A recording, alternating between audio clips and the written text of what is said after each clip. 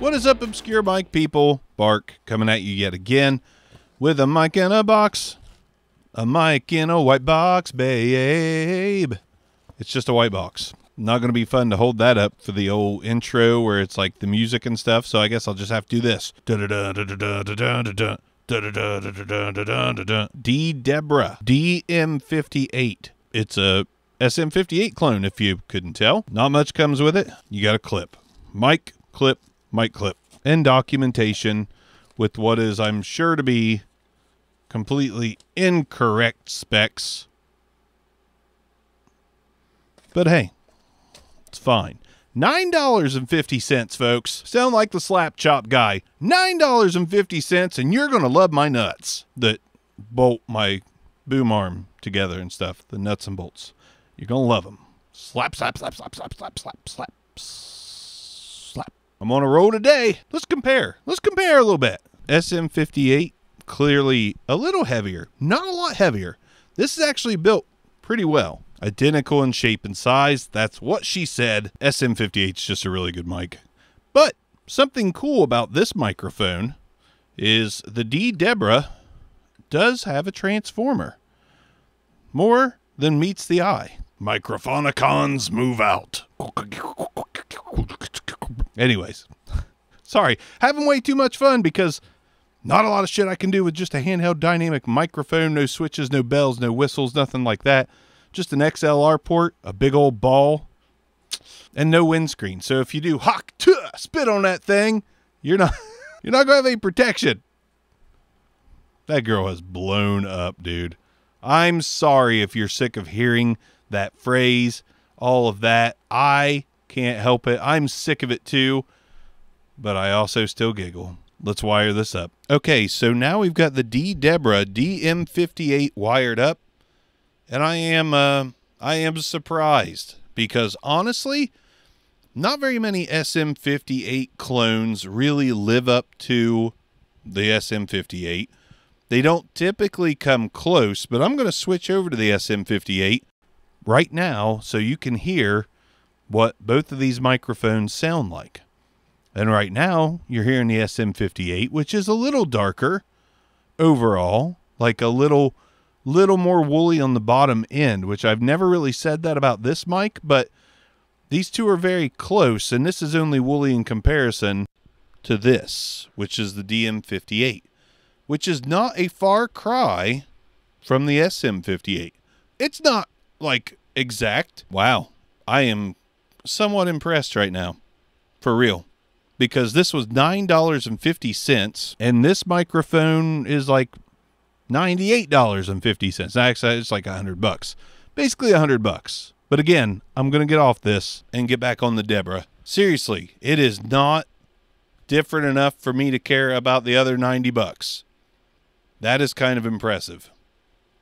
Again, not saying they're the same. I know that the build quality is going to be different, but for $9.50, link in the description, but they were sold out when I looked today. Every time I buy a mic, especially one that is decent, it sells out. Wow. Okay, let's do some tests. Handling noise first.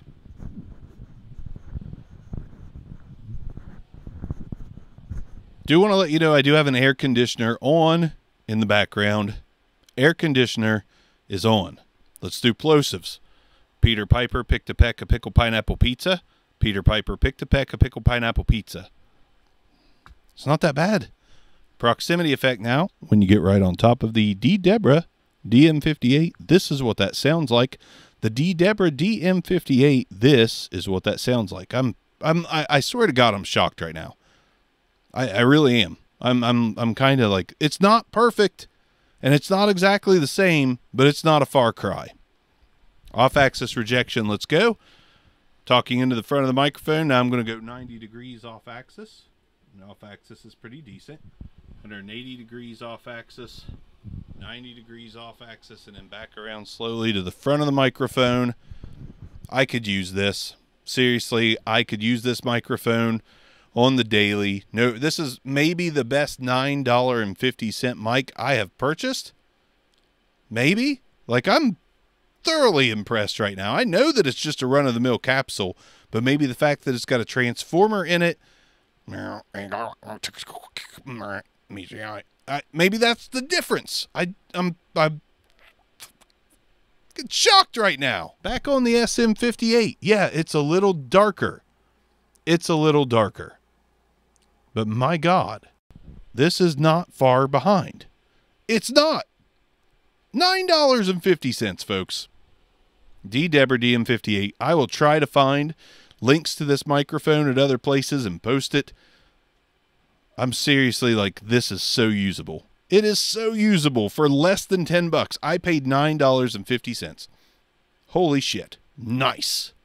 I gotta grab a few more ripoffs. I have to. Hold on. All right, I've got another SM58 ripoff. I think this one was 15 or 20.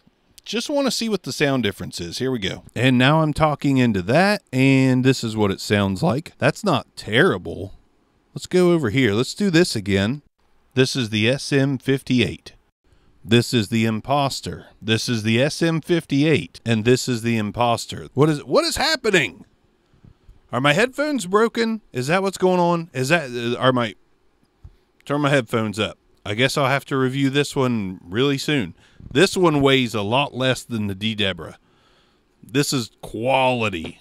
This is actually quality, period. This is really nice. It's heavy. This not so much. Again, I'm just confused. This sounds better than that.